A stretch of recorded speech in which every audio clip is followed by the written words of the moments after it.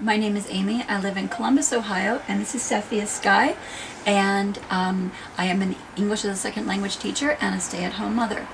I think it's very important that we transition to a clean energy economy because I would like for my children, and God willing my children's children someday, to not have to go to a museum to see what a tree looks like.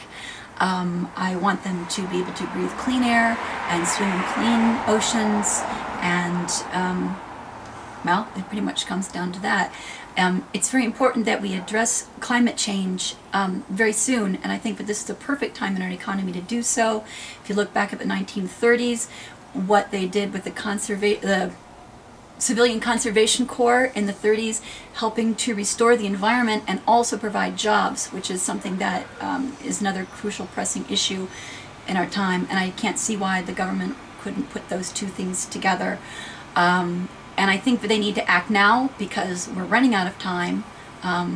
It's better now than later because things are just going to get worse, and our economy depends on it, our future depends on it, our children depend on it, and our planet depends on it.